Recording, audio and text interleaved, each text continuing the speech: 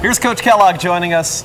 Great to be with you for a season's worth of basketball. It's great to see the debonair Josh Mauer once again. All right, let's get to it. So the first game in 17 seasons played in this venue on Saturday.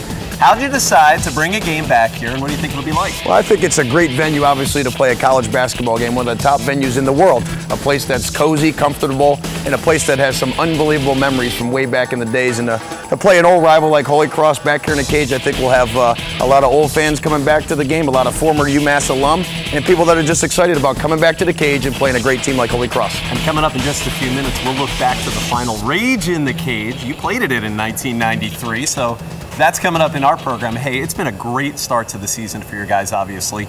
In your mind, as the coach, what have been the biggest reasons? Well, I think the kids have really bought into what I'm preaching and coaching as far as what we're trying to do to win basketball games, what it takes to be a successful college program. They're competing on the defensive end of the floor, they're rebounding the basketball, and the greatest thing that they've done, our shot selection has improved tremendously from last year, and that the guys are sharing the basketball, they're working together, and they're being good teammates.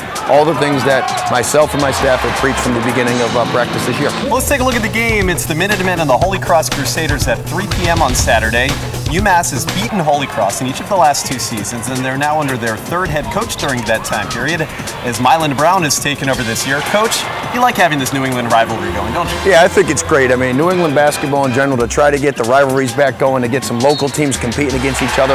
I'm trying to make sure that people realize that we have great basketball in the New England area, that for a while, let's try to make New England and UMass basketball the epicenter of college basketball across the country, and what a great old school rivalry. All right, the tip-off 3 p.m. on Saturday. If you can't make it out to the cage, you can watch the game live on CBS 3 Now in the Pioneer Valley, or listen on the radio and internet on the UMass Sports Network.